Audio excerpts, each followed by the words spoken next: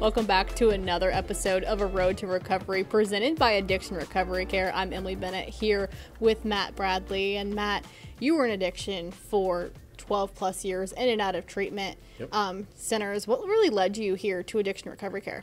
Well, I didn't lead myself to here. I was kind of not forced in it, but was court ordered to treatment at ARC.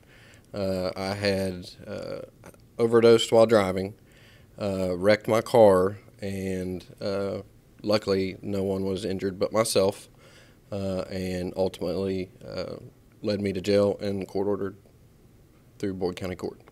And I'm sure, I mean, you weren't thinking it then, but being court ordered was probably one of the best things that happened to you. I didn't think it was at the time. I couldn't wait till the deadline hit, and just slowly through time I realized how much happier I was, and I continued to go to the next phase, and ultimately led up to a year.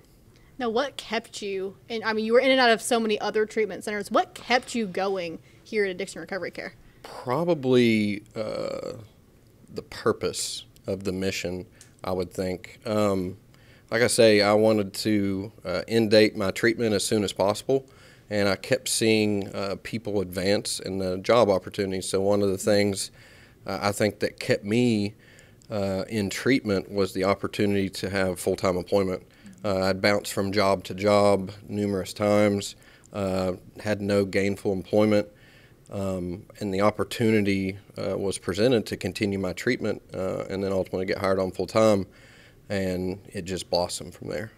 What would you say to someone who was court ordered to treatment, or a loved one who maybe Casey lawed their family member that's kind of nervous about that? What would you say to them? So I think what I would tell the person that's sitting in treatment was give it one more day. I continually heard that throughout my treatment process. Every time that it got hard, every time that it got tough, give it one day, think about it, give it some more time. And I think that would be the one thing that I would say. Just continue, work the process, things will get better. And look for a treatment center that gives you those opportunities afterwards. It doesn't just send you off on your way after 30 days. No, that's completely true. The crisis to career, I mean, it really is. It pulled me out of crisis. I overdosed, flipped my car. It was a mess, and I can't believe, a year later I was getting a check for a full-time job. I remember I held it for about a week because I didn't want to cash it.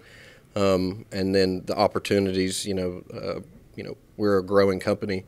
Back then we were growing and opening new facilities, and just the opportunities that are laid out in front of us just gave the opportunity for growth if you were willing to work hard. That's awesome. Well, thank you so much for joining us today, Matt, and the work that you're doing here at Addiction Recovery Care. And we'll send it back to you in the studio.